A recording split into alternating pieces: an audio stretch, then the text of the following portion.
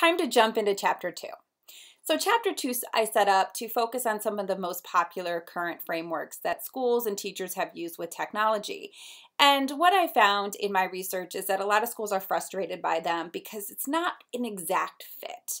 If technology is a tool for learning, learning first, technology second, then why are these frameworks so focused on the technology over the learning?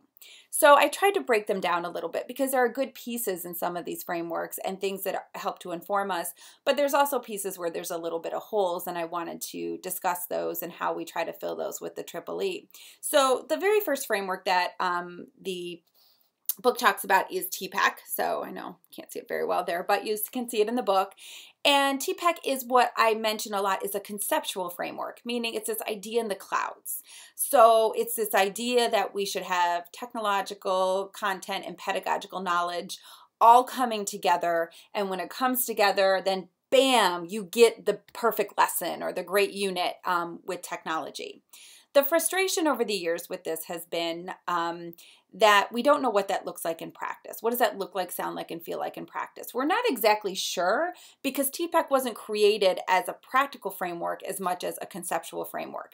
I agree with the concept. As a matter of fact, the Triple E was kind of based around this concept that you need the technology skills, sure you need the know-how, and you need the content learning goals, which is to me number one, but you also need these pedagogical moves and skills, which I think we often ignore.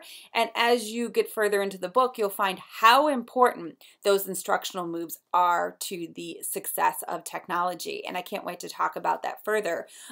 So for me, TPACK was a guide in the sense that learning goals should come first, our content goals should come first, and technology's there, but the pedagogy is the most important piece of that. But it's not the most practical, user-friendly framework. So then we have something like TIMS.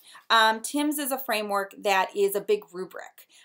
And if you go to the TIMS website, you'll see it looks at kind of the adoption and the comfort of teachers, and then you'll look and they'll have these different levels of kind of compliance with technology. And the goal is to kind of get to this transformative level, this transformation level.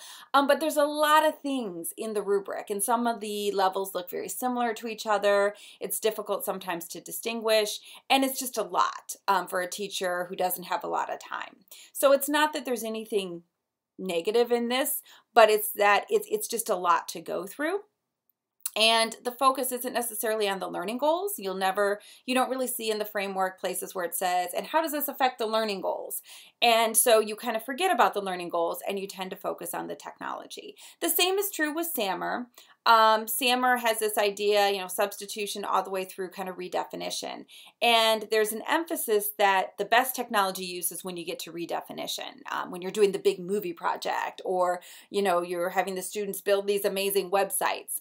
But what you find sometimes is that even some of those big projects and those redefinition projects aren't necessarily meeting the learning goals. They might be shiny and they might look good, but frankly, maybe you should have just written a research paper in Microsoft Word rather than having them make a big movie where they've actually learned less about your learning goals.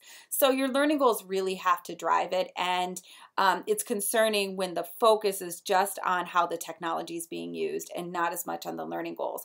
I don't think that was the initial intention of models like SAMR. There's other ones like PICRAT and a few others, but how teachers and schools tend to read it is you want to get to this redefinition level. You have to be doing big things with technology in order for it to be effective. And what we found in the research, and I found, is that that's just not the case. You can be doing little things with technology and have it much more effective than doing big things with technology. So enjoy chapter 2. I look forward to your comments, and I'll see you at chapter 3.